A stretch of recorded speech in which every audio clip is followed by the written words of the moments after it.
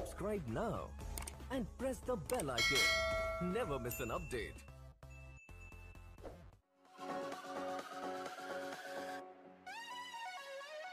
Good day everyone. I'm your student teacher Richard and Buenaflor, and today we will going to discuss some of the suggested games and activities in physical education for grade 6 level. So are you ready, class? Okay, let's start.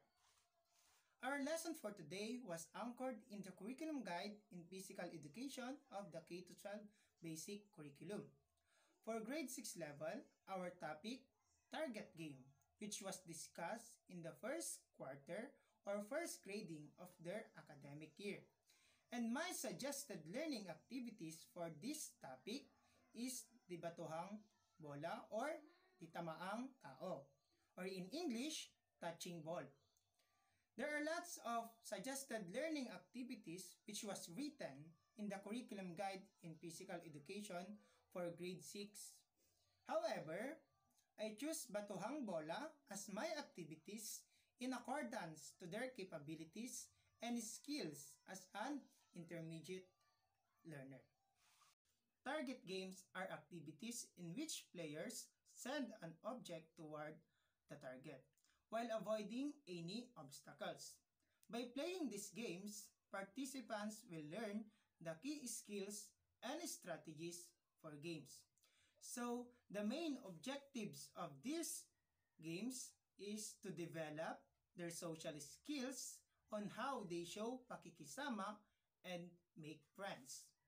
Number 2, and last, engage in fun and enjoyable physical activities with coordination.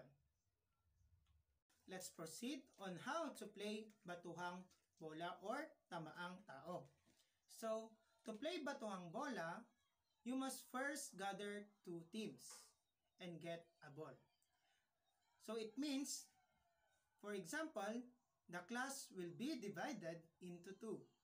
So the first team should stand in the middle of the court while the 2 teams should be divided into 2 and should stand at the both side of the first team. The second team should hit the players of the first team. If you hit a player, that player is out of the game. If that player catches the ball, his team will gain a life and can be used to revive another player or to be used to continue to play on if the ball hits him or her.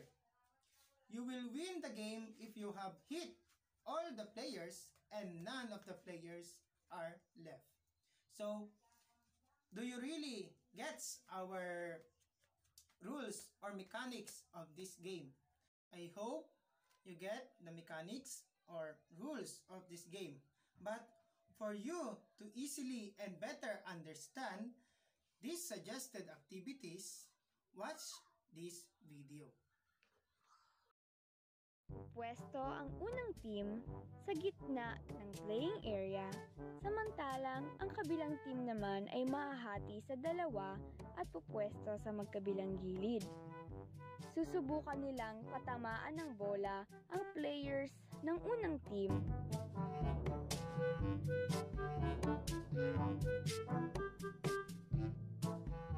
Kapag nasalo naman ng isang player ng black team ang bola, maaari siyang bumuhay ng isang kamiyembrong na out na.